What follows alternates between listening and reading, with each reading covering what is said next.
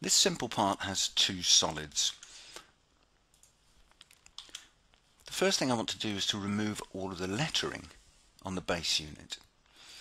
I do that using the Smart Feature Manager, so that I only want to find any cuts that are less than 1 mm deep and any bosses that are less than 1 mm high.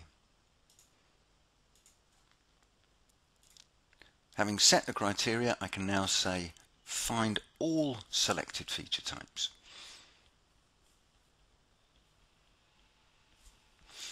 And that has now found all of the cuts and bosses in the part that match the criteria that I've selected.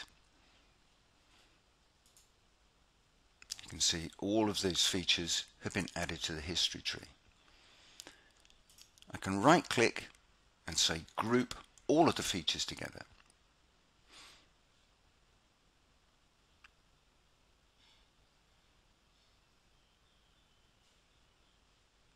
And now I have two groups of features. One is all the cuts and one is all the bosses. Simply removing those deletes all the lettering, but it is still there if I need to get back to it at any stage. The other part of the model, I'm going to find all of the features in a single operation.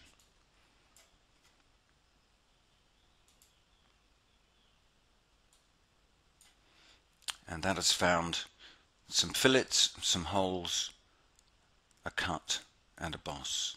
And I can rewind the history to any point and see how that history has been generated.